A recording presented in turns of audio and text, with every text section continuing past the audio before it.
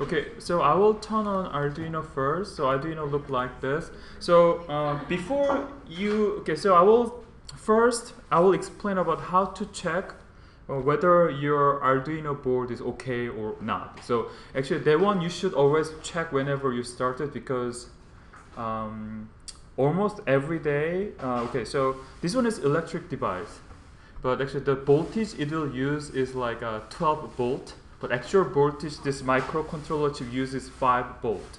So actually it does not do any harm to you, but your dirty hand do a lot of harm to your Arduino, because actually whether you realize or not, your I don't know, your fabrics have a lot of electricity on it, and when you touch this backside pins, actually you are actually giving a lot of electric shock to this one. So like kind of two things, and actually so this one can be easily die, and then actually your oily, dirty hands actually kind of give a lot of rust on these electric devices, which is very sensitive. So I don't worry about your health, but you should worry about the health of Arduino.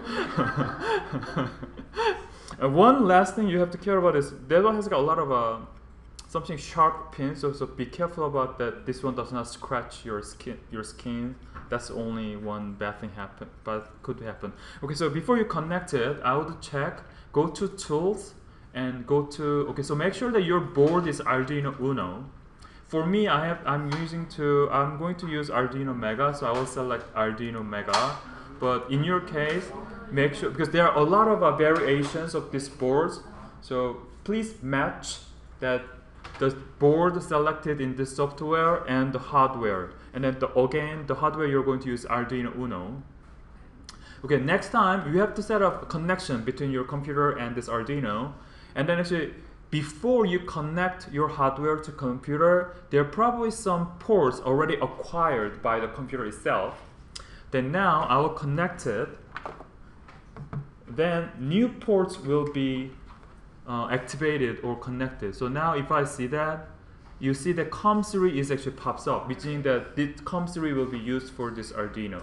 So yeah, now please connect your Arduino to a computer and check what kind of new port is kind of like pops up in your Arduino software. What application is this? That is called Arduino.